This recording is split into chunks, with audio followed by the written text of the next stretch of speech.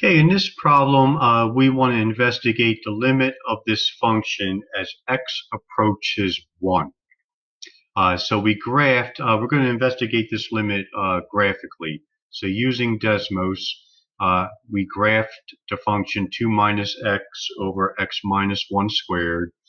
And as x approaches 1, for the limit to exist, it's going to actually be an infinite limit. So will it be positive infinity or negative infinity? For the limit to exist as x approaches 1, the limit has to be the same as it approaches 1 from the negative side and as it approaches 1 from the positive side. You can see that as x approaches 1 from the negative side, from the left, the limit of the function is going to be positive infinity, because as you get closer and closer to x equals 1, the function is increasing without bound. It's getting higher and higher and higher.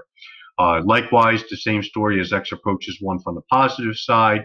The function is increasingly getting higher and higher, approaching positive infinity the closer you get to 1 from the positive side. So the limit as x approaches 1 of this function f of x is positive infinity.